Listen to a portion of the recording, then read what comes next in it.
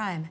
Indonesia's active volcano Mount Merapi that lies between Yogyakarta and Central Java has been erupting since Saturday, spewing columns of ashes from its crater. On Monday, it spewed about 1,100-meter column above its crater, and the volcanic materials sliding down the slope of the mountain towards the west through Bebeng River.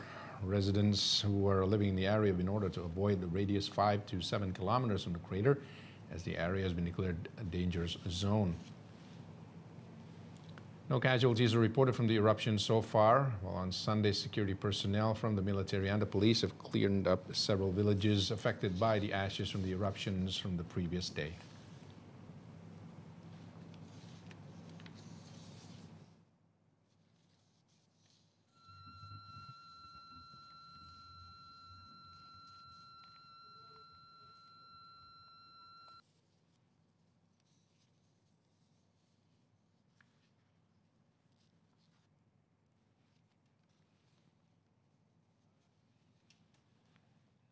Fire has damaged part of the provincial residence of Cambodia's King Norodom Sihamoni in the northwestern city of Siem on Monday.